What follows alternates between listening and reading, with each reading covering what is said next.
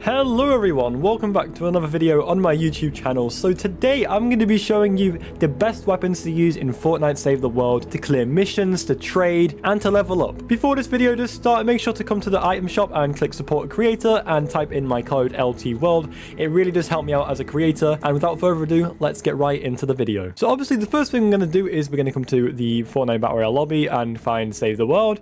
Click here and click select and click play. Alright, so now that we're in Fortnite Save the World, what we're going to do is come to the llama shop here and click on items.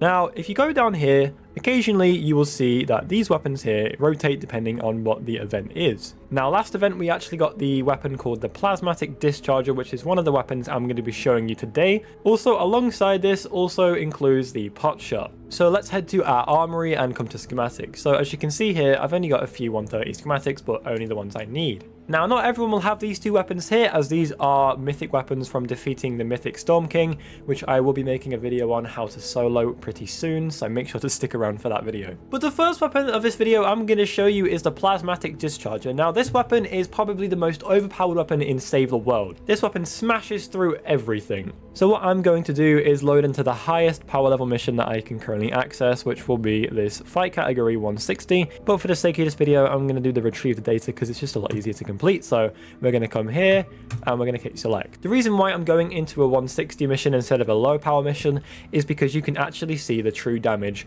compared to the lower power level missions. What use would it be if I showed you the damage in a power level 4? It just doesn't make sense. So now that I'm loaded into the mission, what I'm going to do is get my 130 Plasmatic Discharger out. It also does obviously increase the damage if it's 144, but I believe it's only increasing by like 5 or 10%. Correct me if I'm wrong. Alright, so here are a few mobs, not that many, but there's a few here. So what we're going to do is shoot our Plasmatic. As you can see here, it shoots a ball of energy which absolutely tears through zombies. And you can see as well, these are actually power level 250 zombies.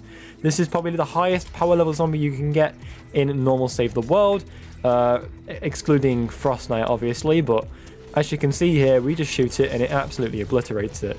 Give me a second to find a smasher and I will show you how well it kills that as well. One eternity later. Okay, so as we found a smasher now, what we're going to do is just shoot right at the smasher.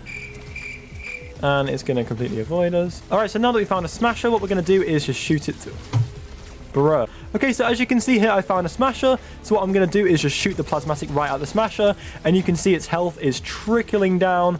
And all we can do is pop another one and boom, it is dead. So the damage on these things are absolutely insane no matter what mission you do. Even if you're a power level 1, you can shoot it at one of these and it will be insane. So now you're probably sitting there thinking, well, how do I get this weapon? It was in the llama shop temporarily until the event ended, but now the event's ended. The only way to get this weapon is by coming to your armory, coming to collection book, come to event schematics and come to Fortnite Mayor's weapons, and as you can see here, the Plasmatic Discharger is shown. So the way to get this is obviously by clicking it, click research. Now, since I already have this weapon in my collection book, I have to use a weapon research voucher to take it out.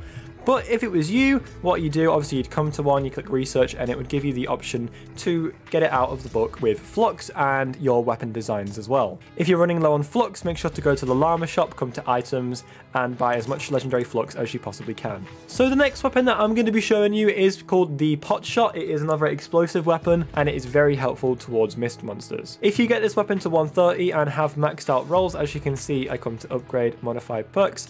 These are fully maxed out. If you have this kind of set, then you will do basically instant damage. So the mob will die pretty much instantly. And again, you're probably thinking, well, where do I get the pot shot from? Well, let's come to the collection book, head down to the event schematics and come to spy weapons. And as you can see here at the bottom, we see the pot shot. We can click research and we can research the weapon for 100 legendary flux and 1,500 weapon designs. If you did enjoy this video, please subscribe. I think around 94% of you who watch my videos aren't actually subscribed, so it would mean the world to me. Thank you very much. Take care.